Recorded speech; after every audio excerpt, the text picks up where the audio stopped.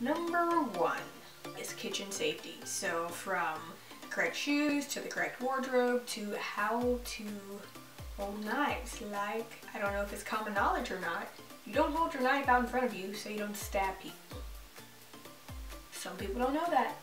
So the first thing you do is go through like a safety class that has to do with like food temperatures and like the healthful side, and then you have like a common sense things like don't hold your knife in front of you, don't stick your hand in a mixer while it's running, you should wear gloves if you're gonna pull something out of the oven.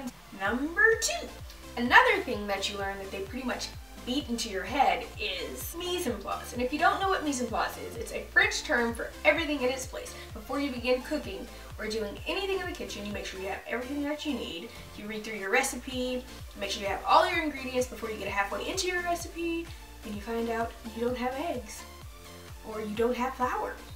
So you go through and you get everything set up before you start cooking. Most of the time in the kitchen, we spent like 30 minutes to an hour prepping. Number three. Another thing that I learned in culinary school is that you cannot expect everyone to be nice. Some people are like Gordon Ramsay. They're kind of rude, kind of just not enjoyable to be around. Number four.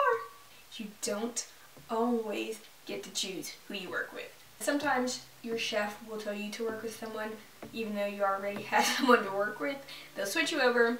You don't always get a choice, but you learn how to work with different kinds of people, and it's a good growing learning experience for you. Number five, the last thing that I learned was you don't have to like everything that you make, but you have to try every single thing. Nothing goes out of the kitchen unless you've tasted it and seen if it's good.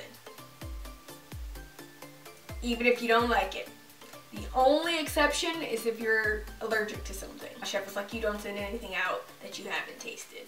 You don't send it out, which is very important because sometimes it tastes like trash and you have to adjust. I hope you guys enjoyed this video. Please subscribe and like this video. Comment down below what else you would like to see. If you want to see more videos about culinary stuff, if you want to see more things like the previous video, just let me know. I would love to hear from you guys. Make sure you follow me on my Instagrams, both of them. They'll be here somewhere. But I hope to see you guys in the next video.